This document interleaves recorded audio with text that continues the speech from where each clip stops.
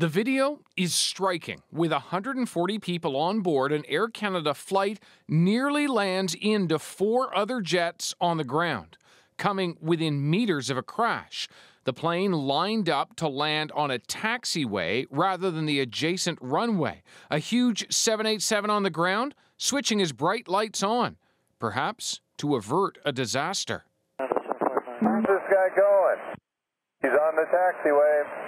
This United 1, Air Canada flew directly over us. Yeah, I saw that guy. The latest investigative report provides a wealth of info, including on pilot fatigue. And right now, Canada has amongst the worst working and crew rest times in the entire world. Indeed, Canada's pilots are often required to be alert for more than 13 hours. Elsewhere, the rules are very different. We couldn't do some of the flying that you do in Africa, in China, in Latin America, in Asia, or in Europe. With the crew in question, the experienced captain flew to New York and back the night before the incident, telling investigators that threw off his sleep cycle a bit. He fell asleep between 2 and 3 in the morning. His kids woke him up around 7:45. Air Canada then assigned him to a 9:25 p.m. flight. Once airborne, he started feeling fatigued about midpoint on the incident flight.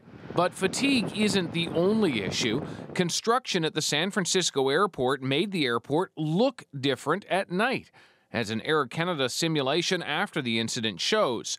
The pilots also suspected something was off.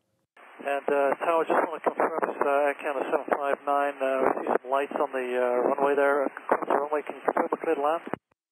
The Delta flight landing right before them heard the calls and told investigators, "I assumed he had similar confusion to ours, that planes on the ground had their lights off, which helped create this misconception that a taxiway was actually a runway."